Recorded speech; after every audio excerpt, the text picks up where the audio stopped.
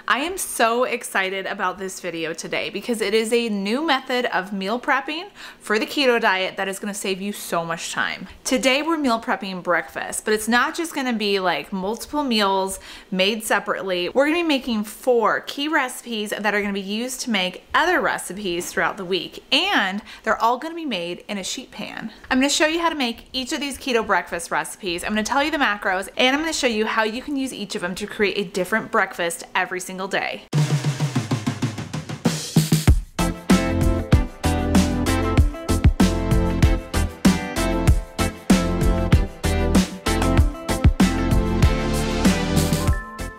The first keto sheet pan breakfast item that we're gonna make is some bacon. Now, if you guys haven't had bacon in the oven, it's one of the best ways to make bacon because cleanup is super simple and it tastes so good. The way that those fats caramelize on that pan, you will love it. I have a large sheet pan. I'm gonna line this with foil because it will make cleanup so easy. You'll just have to take that foil, scrunch it up into a ball and throw it away, and you don't even have to wash your pan unless it got greasy. Then I'm gonna take a package of bacon and lay down my strips onto the foil. I'm gonna set that aside and not put it in the oven yet because I wanna work on our next keto sheet pan meal, which is going to be potatoes. We're gonna be making keto potatoes. They're not really potatoes. We're gonna be using radishes instead. It's a very popular way of making a keto potato. I do have something different though on my channel where I make keto hash browns without using any sort of radish, turnip, rutabaga. We actually make them out of coconut flour. Click up here if you guys wanna watch that, or I'll have it listed down below in the description box. So if you're not a huge fan of like radishes or a vegetable turned into a potato, then you're gonna wanna check out that recipe. But we are gonna be making keto potatoes using radishes. And there's a couple of different types of radishes that I like to use. I use these just because it's the most accessible ones that you could find at a grocery store. I'm gonna be using red radishes and a daikon radish. The daikon, sometimes you can't find that at your local store, but usually a red radish you can. And the cool thing about using a red radish is that it actually looks like red potatoes when you cook them up. So after you've washed your radishes, we're gonna slice off the tops and the little tips to them, and then I'm gonna cut these into quarters or just small bite-sized chunks. I'm gonna be doing this for 2 bunches of radishes plus a small amount of daikon radish too.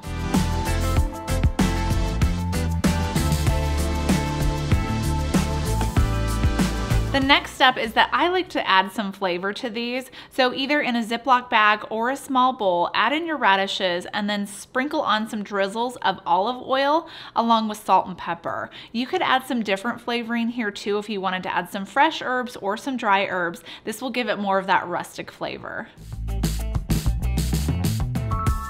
Once your radishes are coated, we are gonna pour them onto a foil-lined baking sheet.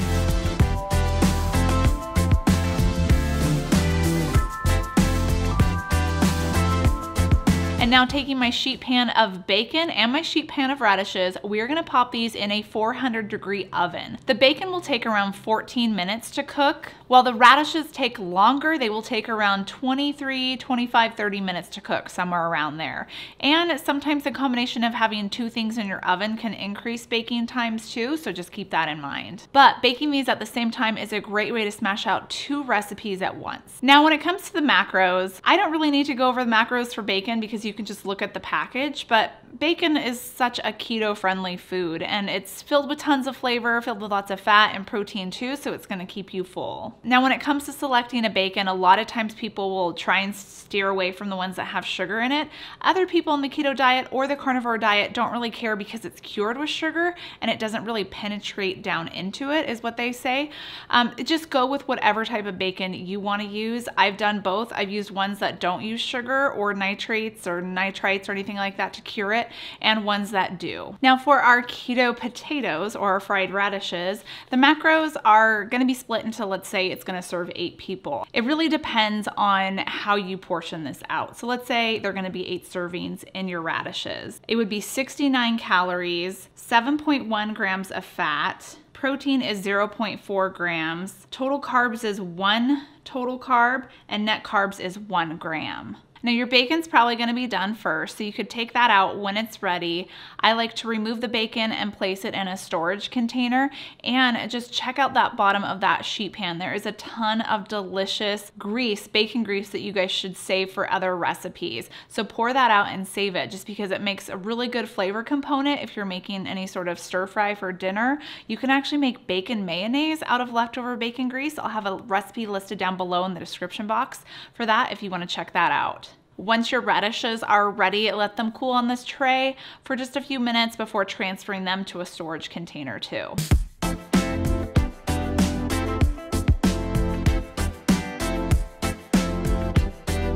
Before we get into the next recipe, I want to share with you guys something that I have been loving every single morning. It's a different type of coffee. It's a coffee by Golden Ratio. It's a coffee that basically drinks up like a tea. So you brew some water, you put the tea bag that has the coffee inside of it in your mug, pour in the hot water and let it steep. But the cool thing about this coffee is that it's 5 times less acidic than regular black coffee. It's smooth, it is delicious. They have different types of flavors. My favorite flavors are the chai spiced and the vanilla flavored coconut. I like to pour just a little hint of cream into my Golden Ratio coffee. It's a good coffee to have in the morning if you just are really sensitive to the acid within coffee. This is so smooth. I also love it as an afternoon treat.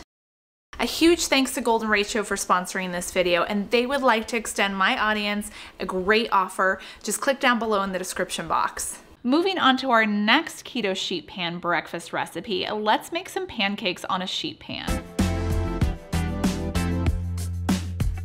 This is really like a fail-safe way to make keto pancakes. If you're one that struggles with flipping pancakes or you just don't have the right equipment, just baking it on a sheet pan it cooks it up perfectly every single time. And this recipe for my keto cream cheese pancakes is so delicious. It tastes like a regular pancake. It's really good with some butter and syrup on it, or you could have it plain on its own. Everything starts in a blender. You want to add 12 ounces of softened cream cheese, which is a brick and a half of cream cheese, 6 eggs,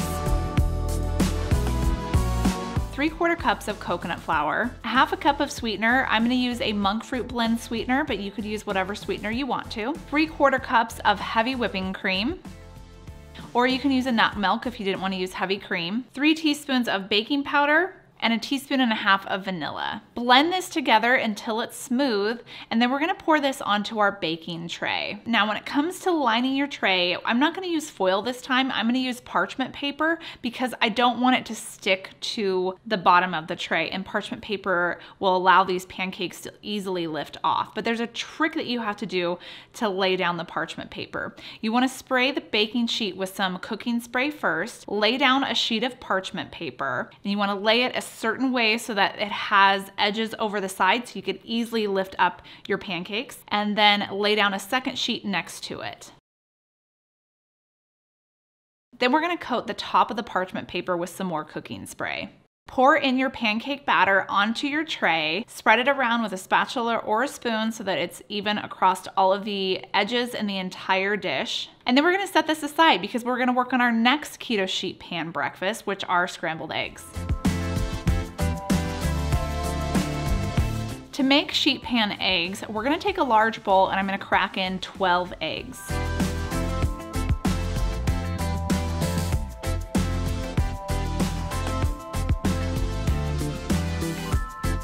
I'm also gonna add 1/4 cup of heavy cream. You could also substitute with cream cheese here if you wanted. And I'm gonna add in some cheese. This is optional, you don't have to add in cheese, but I'm gonna add in 1/2 cup of shredded cheese. You're also gonna need to season it, so I'm gonna add in 1 teaspoon of salt and 1/2 teaspoon of pepper. Whisk this together until it's combined. Another suggestion is that you guys could add in some veggies here if you wanted, or maybe some cooked crumbled sausage or bacon, just to add some more flavor, some more interest into this dish. Then, using that same method as we did for lining our tray with the pancakes, we're gonna do this with the eggs too. So with the 2 sheets of parchment paper, spraying down oil before and then after you place the parchment paper down. Then pour in your egg mixture. Now, both these keto pancakes and our sheet pan eggs will go into the oven at the same temperature. We're decreasing that temperature down to 350 degrees, and we're gonna bake it at that temp. The pancakes will take around 17 to 20 minutes to cook. You just wanna cook it until it's set on the top. If you kind of push it down, it kind of springs back a little bit, or until it gets a little golden brown on top. The eggs will take around 23-25 minutes. Just again, cook it until it is set. You don't wanna overcook it because your eggs will be rubbery. Once these are done baking, remove your pancakes and your eggs from the oven, and we're gonna slice up both the pancakes and our eggs. I'm gonna slice up the eggs into 12 portions. You could either go a larger amount of portions or smaller amount of portions, depending on your family size and your needs for the week.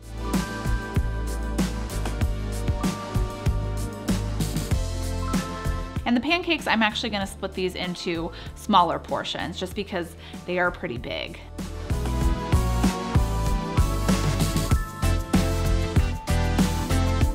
You can store both of these in a storage container for your refrigerator. All of these recipes, that's the beauty of this, is because they can all be prepped up ahead of time, store them in meal prep containers in your fridge, and then pull them out the morning that you want to have them. With the pancakes, I do like to put down a little sheet of parchment paper in between each pancake, just because I don't want to run the risk of them sticking together in the storage container. Let's go over the macros for our keto sheet pan pancakes. Let's say this makes around 15 servings if you were to get 15 squares out of your entire sheet pan. Each pancake square would be 134 calories, 11.1 grams of fat, 4.8 grams of protein, total carbs is 4 grams, and net carbs is 2 grams. And this makes a good sized pancake too. It's pretty thick, it's like a regular sized pancake, so you could probably have 2 of them for breakfast if you wanted.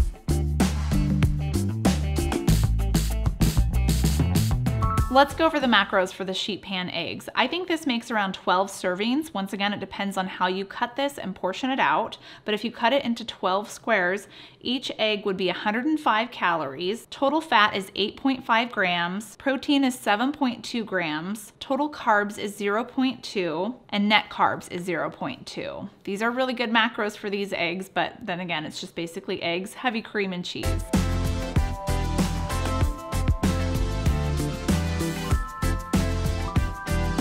Now that you have these 4 keto sheet pan breakfast recipes done, assembled, they're prepped and in a refrigerator, now what do we do? Well, this is where the fun, creative part comes into play. So you guys could actually use these to make different combinations of breakfast meals throughout the week. One of my favorites is to make a keto McGriddle breakfast sandwich just by taking 2 of your pancakes, put an egg in there, some of that bacon, pour in some sugar-free maple syrup, and you have an easy keto breakfast sandwich. Another option is to make a keto burrito. So take a low carb tortilla or one of like the cheese tortillas, whichever low carb keto approved tortilla you want to use. Lay down some egg. I like to cut it into some chunks. Same with some bacon. You can add in some of your fried radish for a little potato, add some sour cream, salsa, green onions, and you have a delicious breakfast burrito. Another option is to make a keto scramble. So take your eggs and cut them up into small chunks. Same with the bacon, add in some potatoes, maybe add a little bit of flavoring in there, like maybe some more butter, some chopped up vegetables, put it back into the skillet, let it cook for just a couple minutes, and you have a whole new meal, which is a keto breakfast scramble.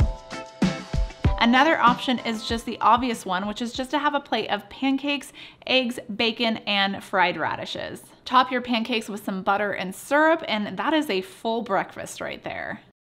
There's so many other different ideas and combinations. I want to hear what you guys think. What would you guys play around with if you had these 4 keto breakfast ingredients to play with? Let us know down in the comments. I hope this video shed some new light on how you guys can easily meal prep if you're on the keto diet. Don't forget to check out Golden Ratio and their lines of low acidic, smooth, delicious coffees. Once again, I'll have their information listed down below for you guys.